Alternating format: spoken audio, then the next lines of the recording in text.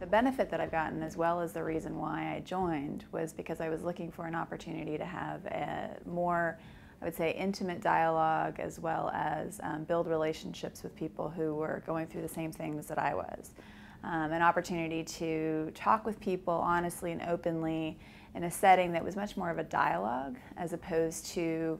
a conference type setting, or something where you go, you hope to pull things away from a discussion, but you're not really having meaningful dialogue. I had an initial conversation or initial opportunity to experience the CCO Council before I joined, and was really impressed by the caliber of the conversations.